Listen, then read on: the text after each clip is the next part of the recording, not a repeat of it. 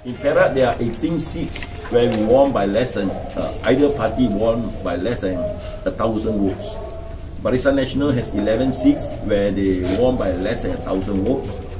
With 3 areas, they won by less than 100 votes. Pengkalang Baru, only 14 undi, 14 votes. There's Raja Ahmad seat is Kubu Gajah, only by 66 votes, and Alo Pongsu by 95 votes. So 50 votes will always make a difference. So if they can create doubt in 200 people, they may be able to save their seat. We can see a shift of Malay votes towards Pakatan Rakyat, as seen in the gathering. So many gatherings, and the latest was a gathering 40,000 in Sri Iskandar. So we're trying to create, and we have also 7 seats where we won by less than 1,000. So to me, this is the strategy, and it's very cheap to pay 70,000. I think I hope people will be in prison, and to avoid this further publishing of false news and criminal defamation against us. In fact, I've been very patient with News Straits Time, with Sylvia Louis Lee Peng. I indicated to his colleague to apologize and write an article to clarify his false reporting recently. I don't like to take action. We are in politics, we are for the country, nothing personal, no personal vendetta. If nothing is forthcoming by today, tomorrow morning, I'm also going to launch a report similar on false news, and we call reporting false news and criminal defamation against me in this article. There are other articles, but I thought we have been patient, and more importantly, today my message is to the rakyat. Don't be ever conned by false news and false reporting by Barisan Nasional, pro-Barisan Nasional media. Okay, if we are corrupt, a long time ago, the Barisan Nasional have charges. They would have warned if there is any iota of evidence you are corrupt, half the battle will be won. Tak payah lah kita pergi mana banyak tempat ceramah. I think they can prove to us. But I would like also to warn the public that there may be false charges that will be proffered against me, because the minister in the Prime Minister Department, Dato Sri Nazri, has informed me that he has instructed the AG's chamber to charge me for my tweet.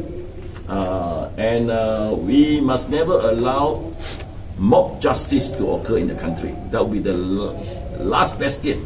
If ever that happens, the nation will collapse. UMNO has orchestrated 300 over police report against me for my tweet.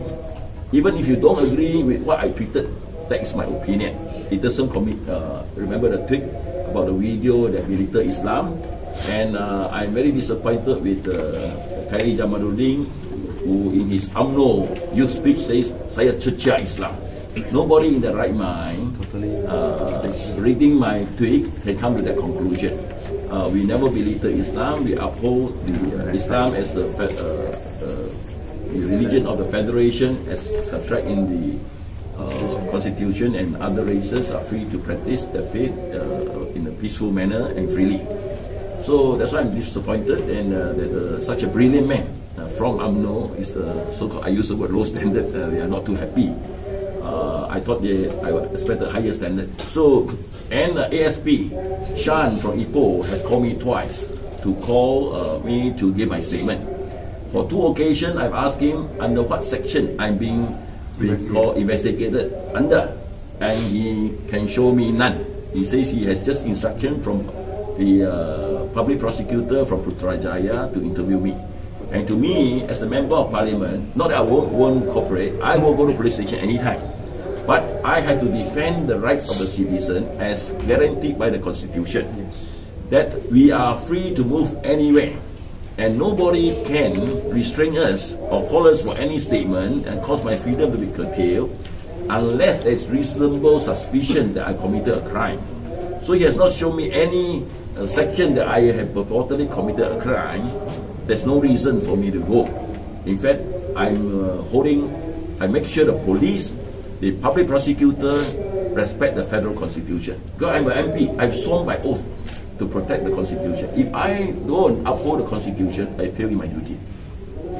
So I call on, to me, UMNO lose face, having lodged 300 old reports, and it was suggested by Nasri to charge me under sedition just because 300 old people have lodged a report and it was orchestrated by UMNO. I'm so much welcome in Malay crowd everywhere I go. They know that it's UMNO trying to create a false news, trying to create hatred. But I thank God that Malays today are well informed. They know the trickery of Barisan Nasional, and that's why they are rejecting, because they are not following Islam at all. They are so evil, and even want to have mob justice just because 300 over report have been lodged, and therefore I must be guilty. So I would like the public to be warned. Even if I'm charged for my tweet, it is all planned. It is so many months now.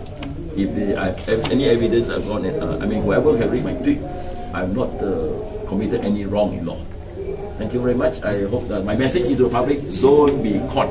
Dato, jawatan sebagai pengarah dalam syarikat itu macam mana betul juga? Itu surat tu dalam okay. SSL. Let me say, because we are lawyers, di bawah undang-undang there is a need for confidentiality of whatever my firm does for my client. So for that I cannot divulge. But if I divulge, means I'm committing an offence. Even in law, we are protected under law not to divulge. Even in court case, as we are acting for client. Yeah. So even in the letter that is stated there, it's very clearly stated this is a total lie. Even in the, assuming the letter, I'm not confirming otherwise, this is a true letter. Even in this letter itself that is being put there, it can clearly show that it is a lie, because it's dated, let me read it.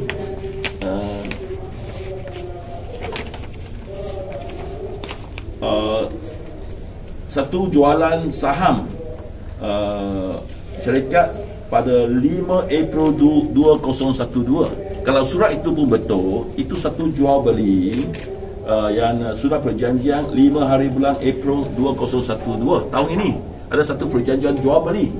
Mana ada apa bukti yang Amat Berhormat Menteri Besar berikan pemberian tanah ini. So even if assuming that letter, I'm not confirming otherwise, even in the letter evidence itself, ada jual beli tanah. Dalam Malaysia ini, siapa-siapa ada duit boleh beli tanah lah, ada salah lah. So I think that's the reason why I think we cannot allow falsehood and lies to permeate our country. If the country lives under falsehood, then the nation will be misled and the nation will die. Thank you. So I'm going to lodge a police report.